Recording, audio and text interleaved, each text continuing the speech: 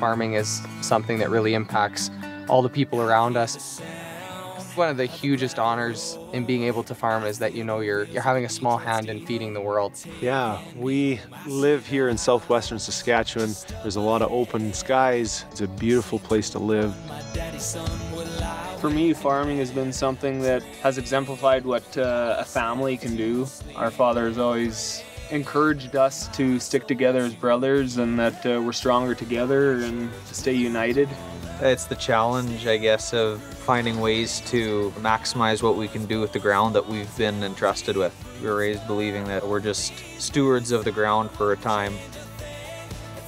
The machinery that we use is so vitally important because as farms continue to increase in size, the equipment just needs to run efficiently, and it needs to be able to take advantage when the weather is conducive to either get a crop in or to get it sprayed or to harvest it, because so much of a farmer's livelihood is based off of timeliness.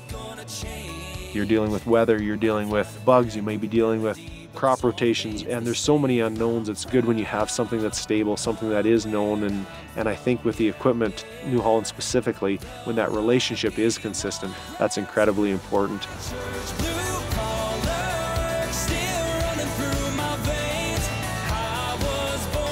I remember the first combine that was brought out, and I believe it was a TR96. We had no idea at that time that it was going to be the start of such a long-standing relationship with New Holland.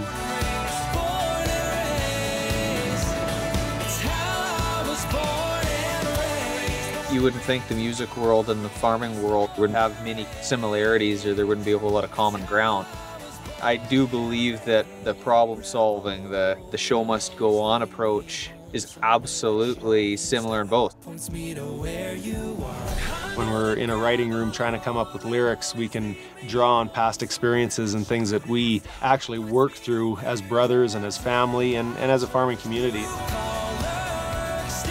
Dad instilled in us as little kids a pursuit of excellence. Whether it be music or farming or any facet of our lives, he taught us to work hard, to spend the time that we need to learn what we need to, and pursue it to the best of our ability.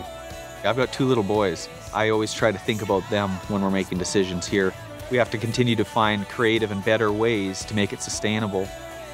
That's what I believe in many ways our responsibility is as farmers. I'll never leave this little town.